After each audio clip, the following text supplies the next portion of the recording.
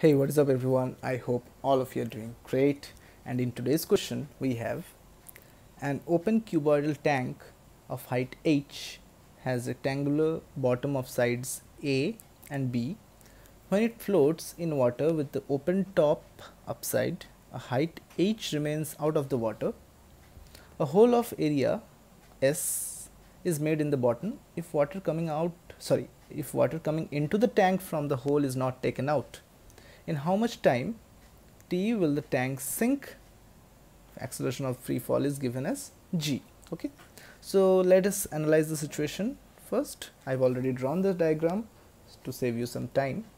So initially, that means at t equals to 0, what happens that this is the container, and some portion of the container is inside the water, and some portion that is height h is out of the water. Okay, now at t equals to 0, a small hole is made here with cross sectional area S. Okay, now water starts entering through this hole. Okay, and as the water starts to enter, this container goes below its initial level. Fine. A time will come when this brim of the container will match the level of the water, and after that time the water will start entering the container from its opening. Okay, we need to find out the time starting from making of the hole till the brim of the container matches the level of the water. Okay, now I have drawn the situation at any instant. Okay, when y amount of water or y height of water have already entered inside the container. Okay, and that means the height that was outside the water have also decreased to an amount y, by an amount y.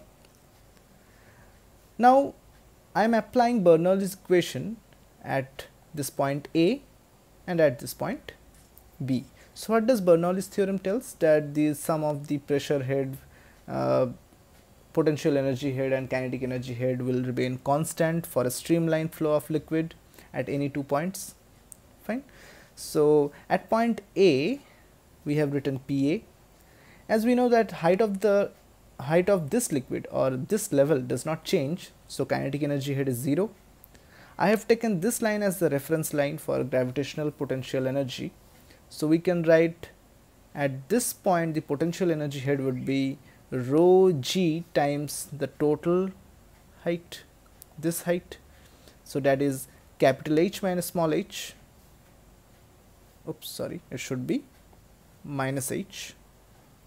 Okay, capital H minus small h plus y. Fine. And at this point B, here the water enters the container with some velocity v I have considered. So at point B the pressure is Pb half rho v square and potential energy head will be 0. Okay, so here it is h minus small h. So at A the pressure is only atmospheric pressure P naught. Fine. So and the potential energy head is rho g capital H minus small h plus y. At point B the pressure is of course atmospheric pressure, that means here there is atmospheric pressure plus the pressure due to this height of the liquid, that is rho gy. Fine. And the liquid is entering inside the container with an kinetic energy of half rho v square per unit volume. So ultimately we get the value of v with which the liquid is entering is root over 2g capital H minus small h, that is a constant. Okay, that means until and unless the brim matches the level of the liquid, the height difference between this outer liquid and the liquid inside the container always remains same, always remains constant. Fine. So now the volume entered inside the liquid, volume of liquid entered inside the container will match the volume of the liquid displaced due to the container going inside the liquid. Let us consider in time dt the volume that has entered inside the container is velocity of the liquid cross sectional area times dt, and the same volume is displaced due to the container. That would be the cross sectional area of the container times the length dy, by which the volume the length or the height of the container immerses inside the liquid. Okay, so this is our volume conservation equation. So we have placed dt here, and I have put the value of velocity, that is root over 2g capital H minus small h.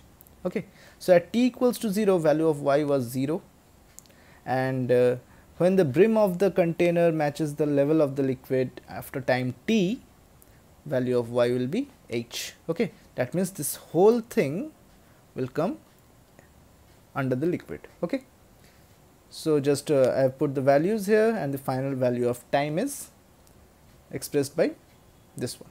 Okay, now we can just put the values and we'll get the final answer is 15 seconds. You can do it by yourself.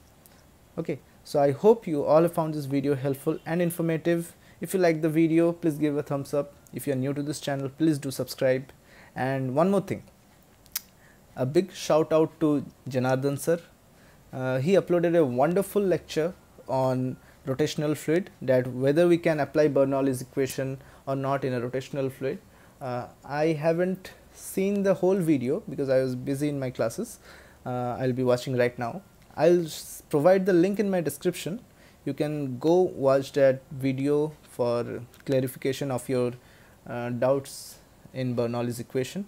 Okay, wonderful personality he is, and he invested about 4 days in a single video, a single 30 minutes video. Okay, I think this is our duty to share his video and to provide positivity, so that we can motivate him to provide us such beautiful content. Okay, and that's enough.